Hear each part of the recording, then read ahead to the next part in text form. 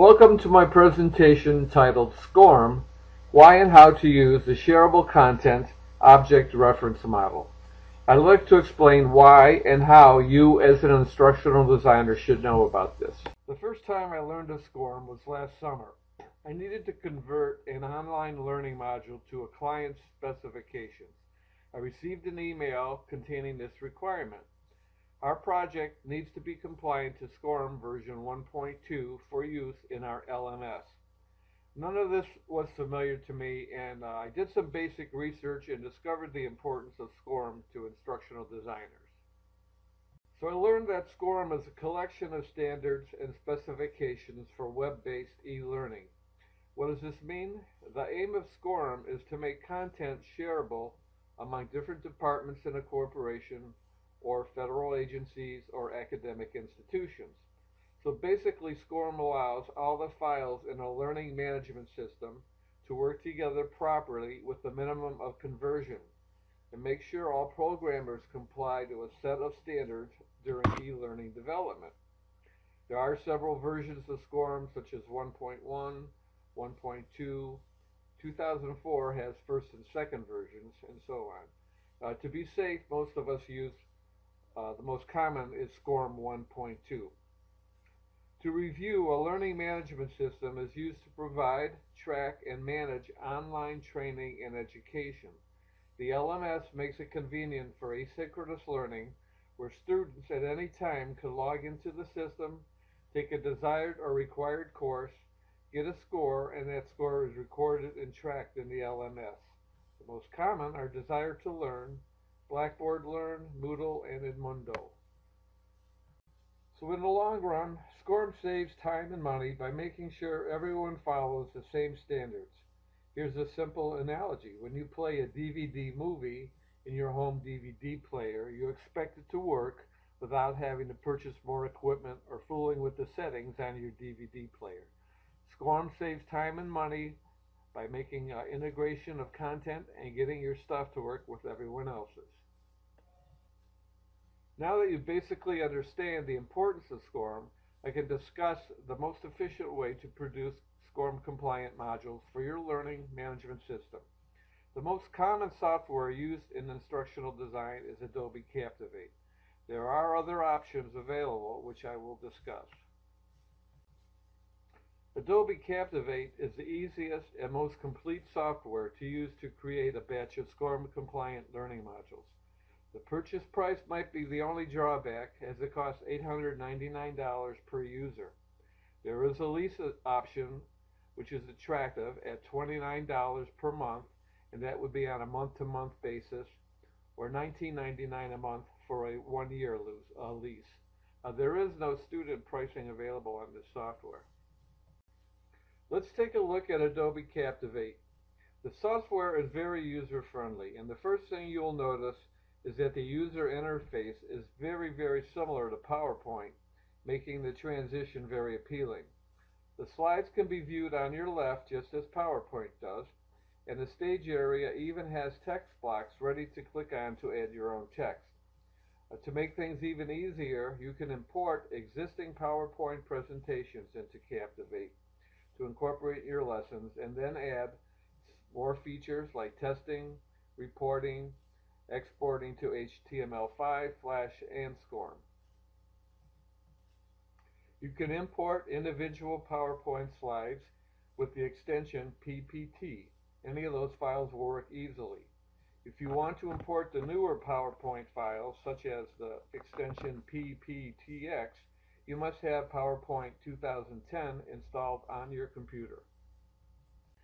To import a whole PowerPoint presentation, go to File, Import, PowerPoint Slides, and you can create your own slides in Captivate or import existing slides. Once you have developed the content of your presentation, you are ready to publish or export your entire learning module to the Scorm-compliant format. By doing this, you will create a group of files that your learning management system can use and understand. There are only two steps in Adobe Captivate: setting your preferences and then exporting or publishing your final product. To set your preferences in Captivate, click on Edit, Preferences, or quiz preferences. Either way will get you to the next window. Be sure you look on the left column and select Reporting from the categories. Then select Enable Reporting by clicking in the checkbox. Choose the Scorm version from the version drop-down list that you wish to use. The version chosen should be consistent with the requirements of your LMS. The most common is Scorm 1.2. If you did not select Enable Reporting in the first step, chances are a lot of your options will be grayed out and you won't be able to select them.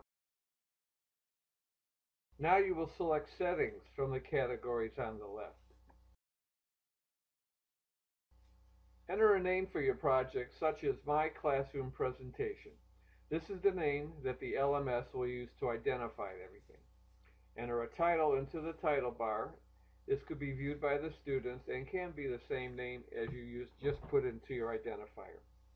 In the Interaction ID prefix area, enter a name. No spaces are allowed in this field, as it will generate file names that may be used in programming. We are now ready to publish to Scorm. Go to File, Publish. When the window opens, on the left column, select SWF HTML5 as the format. In the Output Format option, select SWF or Flash.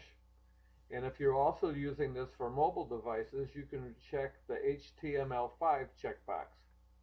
Select Zip Files if you are publishing for an LMS. This is the file that you will upload or send to the LMS. After you have finished this, simply click on the Publish button and all your files will be automatically produced for you.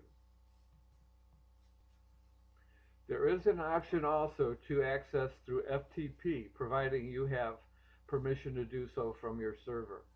Simply fill in the information for your server location, the directory that you are to put your files in, and any other information that is given to you from your IT department.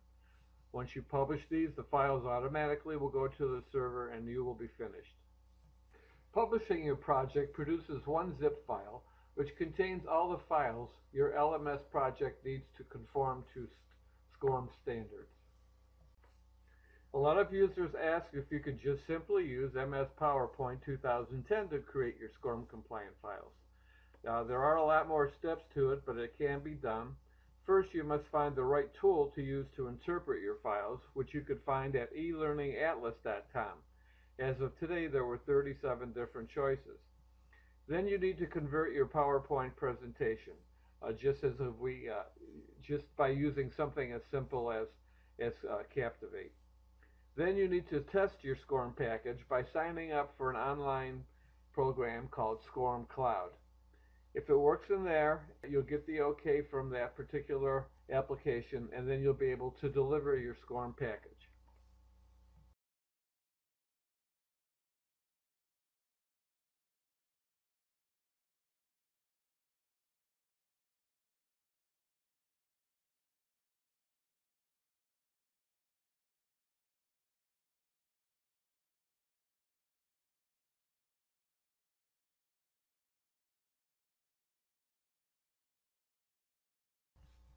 To make things even easier, the welcome screen in Captivate offers the option to create a new project using an existing PowerPoint presentation.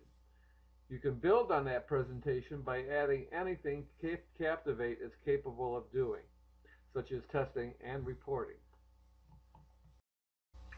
This concludes my presentation on how and why to use Scorm for your learning management system. Some of the options I have presented may be more accessible to you than the others. One last comment I'd like to make is Adobe does offer you a 30-day free trial of Captivate version 7.0. Again, you can save money on the software lease program or by purchasing an earlier version of Captivate such as 5.0 or 6.0. Keep in mind you may be saving money but wasting time by selecting an option that isn't a good fit for you.